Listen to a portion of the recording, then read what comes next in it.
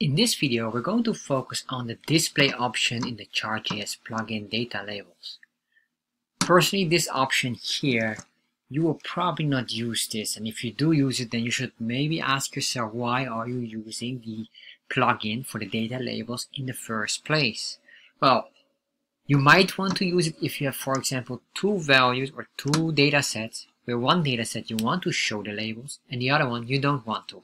So let me show you here a few things. So for example, here maybe this one you want to show and the other one you don't. What we can do is the following. Because basically if you would do it in here, where you have the options, you put in comma, and then we say here, display false, and refresh, you'll see now the data labels has been removed.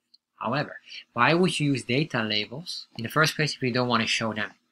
Then I would say just remove the plugin in itself. However, maybe you say, well, I need the data labels, but not in every data set. So in our case, we have two data sets here. As you can see, we have this one and we have that one, and this number of votes, maybe this is the number of buyers, I have no idea. So here we might say, well, we want to remove the data sets here. So what we can do here is we say data labels.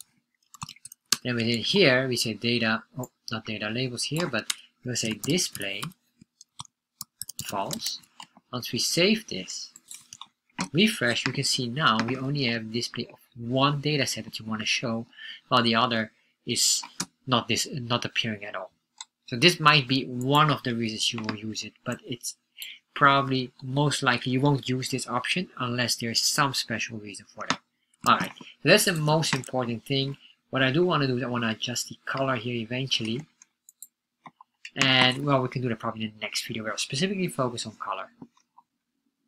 Thank you for watching this video, and I hope you enjoy it. And if you enjoy this video, you probably will enjoy this one as well. And if you're interested in Chart.js, check out in the description box the link directing to my Chart.js course where you can learn everything about Chart.js. And finally, of course, make sure you subscribe to my channel.